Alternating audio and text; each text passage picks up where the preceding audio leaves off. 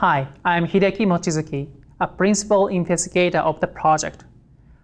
I'm assistant professor at the Department of Dermatology and Cutaneous Surgery, University of Miami in the US, and the director of the Brain Imaging Unit of the Miami Itch Center. Majority of patients with atopic dermatitis report that emotional stress aggravates their disease. However, the mechanism behind it is not fully understood. It may be possible that stress enhances itch and scratch, which aggravate skin barrier damage and subsequent eczema in these patients. However, no study has investigated this possibility. There is a validated method to induce psychological stress in humans, which is called the STRIA social stress test.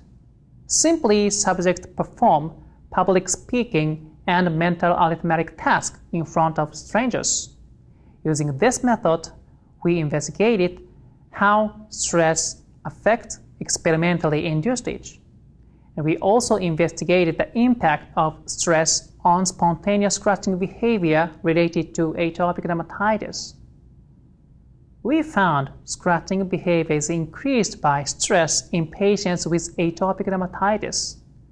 We also found that patients who are susceptible to stress is more severe eczema, indicating that these patients experience stress and subsequent scratching more frequently in daily life. It is important to share findings with dermatologists and patients. Perhaps more dermatologists will consider measures to reduce stress, such as using cognitive behavioral therapies and other psychological relaxation methods that will reduce the scratching and itch in these patients with atopic dermatitis.